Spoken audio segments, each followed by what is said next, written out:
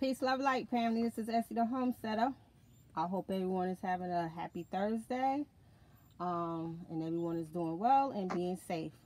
I wanted to bring you guys a tractor supply haul, and I was wanting to share this with you guys because I thought it was a great deal.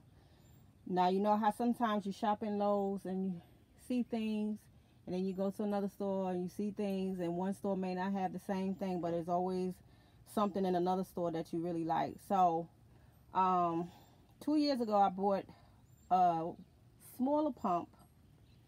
One had cracked, and then I bought another one, but again it was a smaller pump to spray the insects.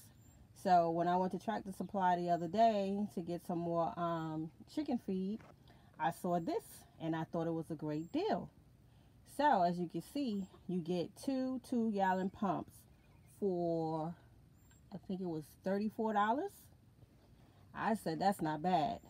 So I said I'm going to use one to combat those weeds. So I thought this was pretty cool how they are different colors, and I said, well, you know what, I use the green top one to combat my weeds, and then the yellow one with the yellow top, I will use that to spray for those insects. And as you can see, I use Knockout for the weed grass killer, and I have the 7 and the Malathion Spectracide, and also some neem oil for the insects.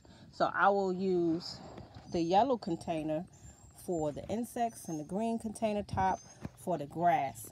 So those are the 4 things that I'll be using to combat the nuisance that be in our garden, which is those weeds, the crabgrass, and then those insects, which I will be using the 7, the neem oil, and the Spectracide, Malathion.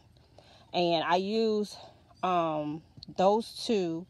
I used all 3 of them last year, but I'll probably be using all 3 of them again this year. I'll probably use the neem oil when it comes to the ants, because the ants is horrible right now. I just had to throw a whole bunch of cinnamon in one of my fruit trees. I think it was the lime quat.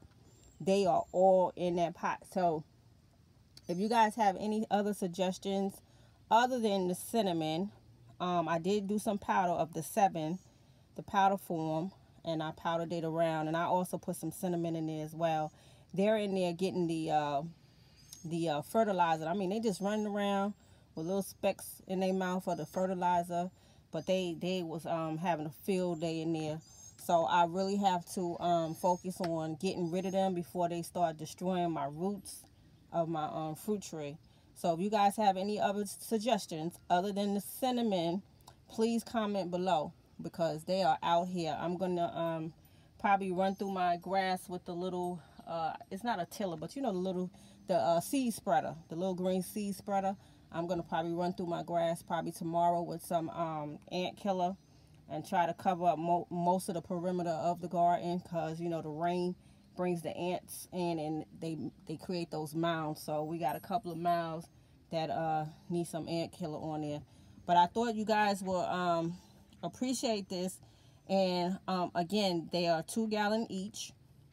2 comes in a box, and it was about $35. And I said that is not a bad deal. Now I do want to throw that out there. It does have a strap. The 2 gallons can be heavy, but you know, if you take your time, you get out early in the morning or late in the evening, you should be fine.